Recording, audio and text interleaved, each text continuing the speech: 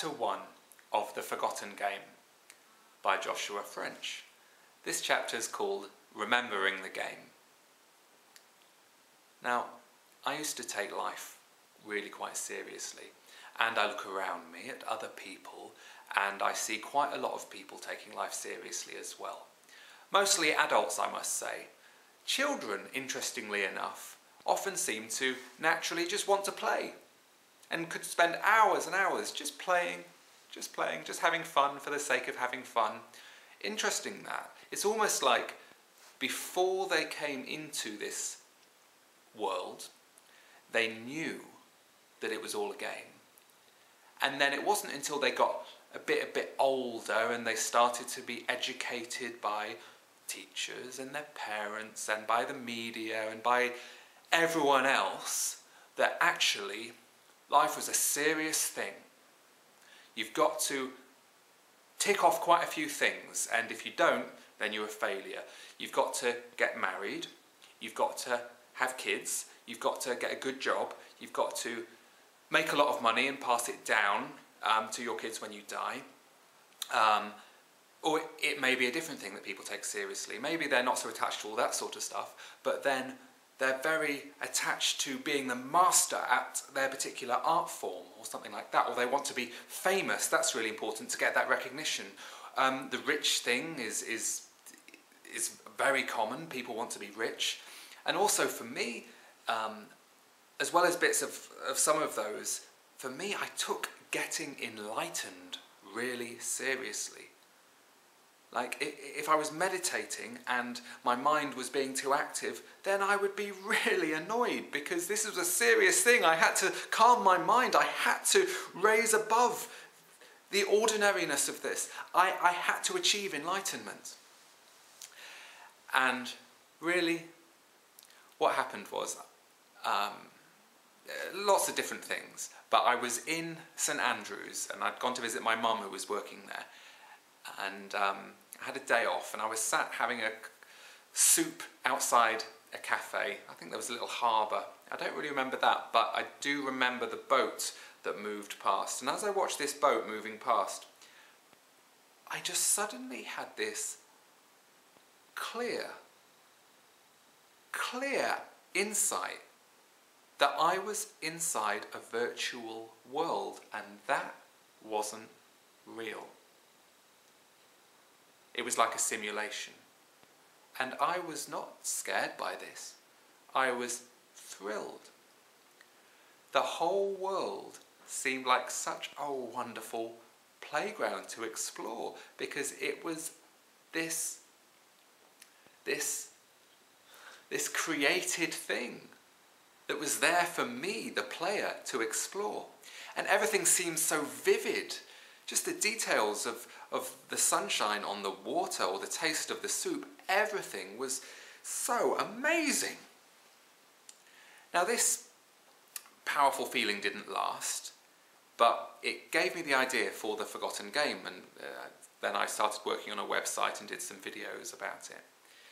And since then, it's been this underlying thing for me, and I'm not saying it's easy, I'm not always joyful and playful, but generally, I'm much more playful and joyful than I used to be. Because I realised that the game is easily playable. How? Perhaps you're asking, how can I play this game? This is what you do. Drum roll. Boom, boom, boom, boom, boom, boom, boom, boom. Good drums. You find something to enjoy about this moment now. Right now. I'll play it with you. Okay, so I'm enjoying the peace in this room. I'm enjoying the warmth.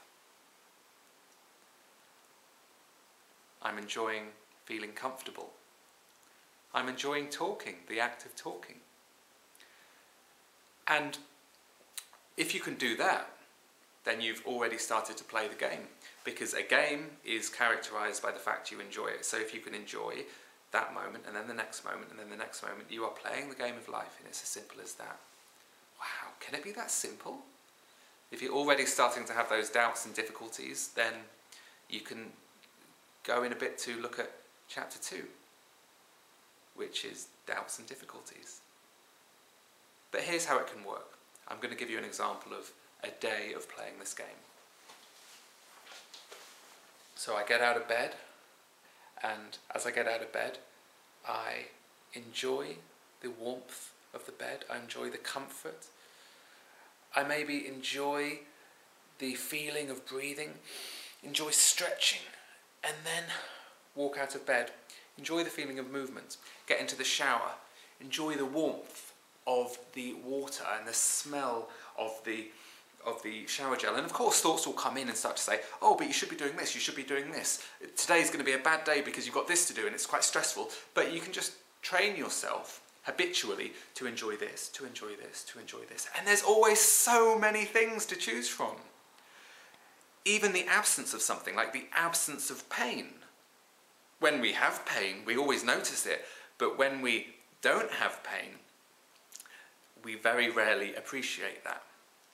The absence of illness, the absence of hunger, the absence of thirst. And then there's lots of things, warmth, a beautiful thing to look at, being in the presence of somebody, having nothing to do just for a little moment. Exercise, the feeling that gives you.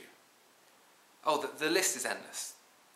There's so many things that you could choose from the grand buffet that is each moment. You might not want to focus on that or choose that in the buffet, but you don't have to. You just choose something that you do enjoy. And if you can't enjoy, then at least accept. If you're stuck in the rain and your car's broken down and you're flagging down a taxi or something, I don't know, a really difficult situation to enjoy, at least enjoy the anticipation of it being over and just accept. Just accept. And when you accept, suddenly it becomes a lot easier to enjoy the next moment because you're not resisting. And that is really as simple as it gets. And I honestly tell you it's possible. By enjoying this moment and the next moment and the next moment and the next moment, you start to build up momentum and it just starts to become a habit and it starts to become easier. And sometimes, admittedly, you think, oh, I can't be bothered to play this game anymore. And what you do then is go, okay, I don't have to. And you're enjoying the feeling of relief that you don't have to play the game anymore, and then you're still playing the game because you're still enjoying yourself, because the whole point is that at any moment you're not resisting what is, but you're accepting it, which very quickly moves into enjoying it. And if you can enjoy it straight away, then even better. Now, what happens when you start to accept and enjoy the present moment? Well, two friendly impulses arise. Intuition and inspiration. Intuition, just like this guiding thing. If you do this, then it will be good. If you do this, then you'll have even more fun. If you do this, then you'll feel great. It's the right thing to do at that moment. And inspiration as well, like a jolt from above. I've got this idea. They're really very similar. Ideas and guidance and all of this. But when you start to get happier and enjoy the game of life more and start to follow these things, these impulses, then you realize that the game gets even better, even more fun, and even more exciting. Life is such an adventure.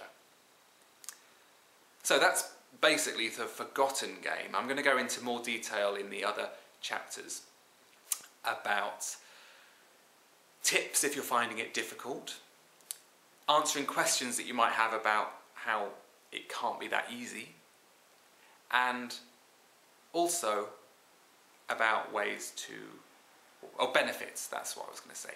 Benefits the reasons why it's so good to act like this, and also about research that says that maybe life is just a simulation, and in that respect it's our choice, we can just enjoy it. And what else? The characters we play within this simulation, and some other games as well. Right, they're the different chapters, but chapter 2 is doubts and difficulties, and that's the one I will do next. Thank you very much for watching. Bye.